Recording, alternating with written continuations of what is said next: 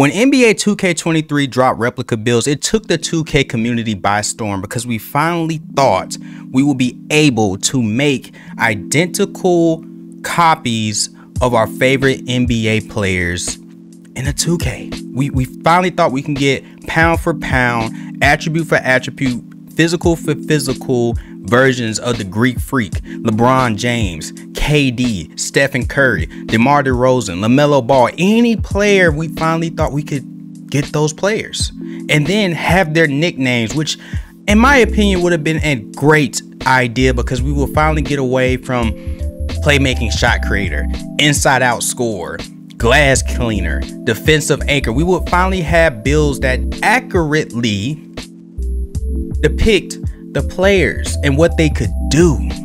But we came to find out that it didn't work. It just wasn't executed completely right. Now, given the builds were okay, and yeah, I guess you could say they kind of played like the people that they were supposed to mimic, but overall we can admit the builds were trash. They weren't great. But then it led me to believe, and led me to the title of this video, of finding out what else could 2K add to the game to bring life into the community the same way the replica builds did. Because for me, the replica build thing put a smile on my face because it finally had me believing that 2K was trying, that they were really making an effort to bring something new to the franchise to make people want to continue to play the game. I mean, for all intents and purposes, I mean, it's not like we're Madden, where you're just getting a roster update every single year. Yeah, 2K has its moments where you feel like you're getting a roster update, but we felt like they were trying this year when they dropped the replica build. So in this video, we're going to talk about things that 2K could add that 2K players would pay for. I mean, things that I would literally pay to have in this game. And the first thing we're going to start off with is being able to remake our current build that we've already grinded. We've already maxed out the badges. I want to be able to edit it. Now, what do I mean by that? I mean, let's just say, right, you have a face up forward, the same as my build, right? Stats are on the screen. I find out now, after playing the build and kind of getting the feel for the game, that I don't slash as much. I don't dunk as much. I don't lay up as much. Sure, I might get a couple points here and there from just rim running, but it's just not my play style. What if I could edit my build once after making it, or after doing a quest in the game? I will be able to edit my current build so that I wouldn't have to make another build just to take my layup down a couple points or my dunk down a couple points, and I could put those points into maybe defensive, something on the defensive category, or put it more into playmaking. You know how game changing that would be? Do you know how much time that would save for so many people and encourage people to want to create and continuously make new builds? I feel like this is a win-win for everybody involved, because let's just say you find out you made a build, right, and you need an 86 ball handling to get, let's just say, pro dribble moves, and you have an 85 ball handling. Now you have to remake a whole new build, put more VC into that guy, grind the badges all over again because you just wanted one extra point in ball handling. That's nonsense. Why can we not just edit our current builds for a VC fee or a one-time thing that is locked behind a quest or a paywall? I would pay for that. I wouldn't mind paying for that. I want to know what you guys think about that one already. The next thing I would do is paying to have my build already grinded. Now, this is kind of like a 1A and 1B of my first point. But how about for people that just don't have the time to grind builds? Do you know, as I still play 2K with only 4 or 3 days left in the season, I'm still coming across people who aren't 99s overalls. I'm still coming across people who are 80 somethings, low 90s. I'm still seeing 70 overalls. And it's not that they don't want to play the game, that they can't grind the game, or that they don't have the VC. It's just they don't have time to play the game. They don't have time. So what about the same way Fortnite has a battle pass that you can completely pay for from level 1 to 100, why not give us the option, again, can be hidden behind a paywall or a quest, the ability to buy a build and max it out immediately. At the end of the day, the people that's going to pay for it are going to pay for it, and the people that won't. At the end of the day, people are going to always pay to win. Pay to win is a part of every video game there is. It's never going to go away. It's never going to change. In Call of Duty, you could pay for the rose skin and literally be in the ass crack of a corner of a building and nobody's going to see you because your skin is all black and it literally doesn't register with the shadows. If you play Apex Legends, the flatline skin, there's so many skins in Apex Legends that are literally paid to win. I don't understand why we couldn't just have that in 2K as well. Sure, some people are going to be pissed off. Oh, this guy's day one already has all his bills and his badges. But what would be the difference from where we are right now as me being a 99 overall with all of my badges whooping up on somebody that's an 80 overall? What is the difference?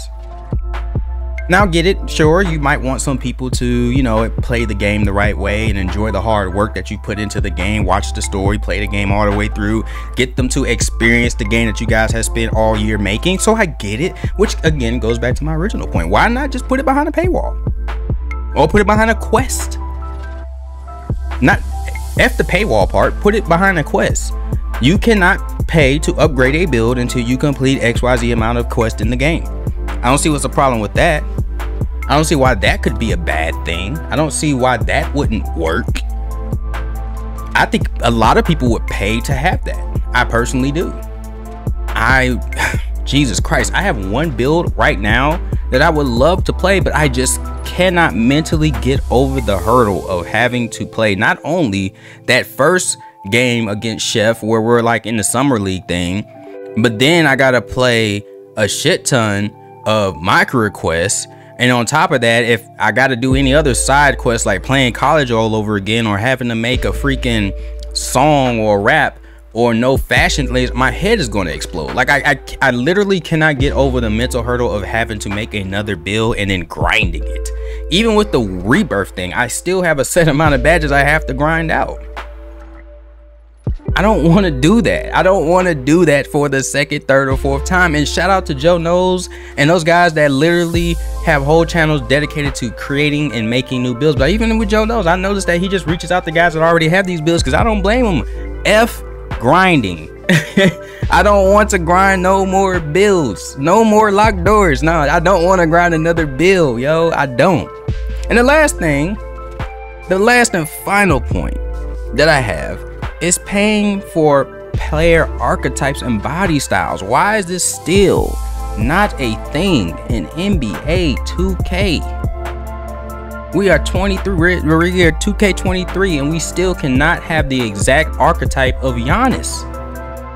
Why can I not have his height, his wingspan, his weight, his attributes, and not be punished for it? Victor Wembanyama is going to be in 2K, the next 2K, what, next year? We want to be 7'4" and not be punished for being 7'4" trying to copy his build. If there's a player that can do it in the league, if you have the files to make a character, why can we not have it accessible us to make those builds? My friends were making a great point the other night. Dwight Howard's haircut is not in the game. It's in the files. Why is it not in the game? If I can look at a player have a haircut, why can I not have that haircut? If you have LeBron James body type in the game, why can't I use that body type? Zion, Curry, DeMar DeRozan, LaMelo Ball, Joel Embiid, Jokic. I mean, sure, the slender, compact, all of that crap is cool, but it doesn't define what you're really looking for out of these players. We know what we want our players to look like, and we know how we want them to feel when we play with them. Pause. So why can I not make a replica of these players and have these builds? These are things that I would pay for to have in NBA 2K23 or any 2K. And it still kind of blows my mind that these things just aren't in the game. And at this point, sometimes I question if these things just aren't in the game because they want to continue to have something new and inventive for the next game. It's kind of like with the iPhone. It's like they give you one feature that other phones already have to make you want to buy the next iPhone, and you're sitting there like, man, I can get this with other phones. But I mean, I'm an Apple guy, so I get it. I'm gonna stick to Apple no matter what.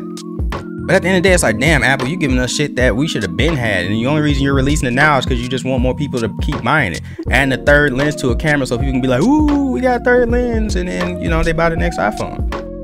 Well, I feel like they do that with 2K. The replica build thing was a great idea. Kudos to you guys. I love the idea. But that's something that should have been in the game. That is not something that should be considered new. That is not something that should be new.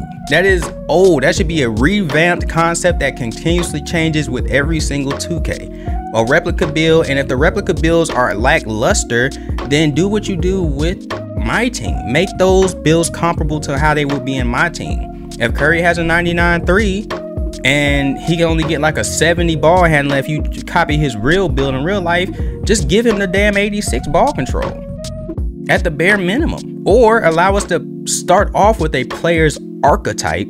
What I mean by that is that their actual physicals, their actual builds, their actual play styles like KD or something like that, and then allow me to tweak it to what I would like within the parameters that you guys set, so I don't make something that's just completely god tier if you want to regulate the game that damn bad. But anyway, man, before this becomes a long ass rant, 'cause this is probably the longest video I done dropped in a while, let me know what you guys think. What would you pay to have an NBA 2K23 or 24, 25, or 2K in period? Yeah, what would you pay to have? I'd love to hear it. And with that, I am gone.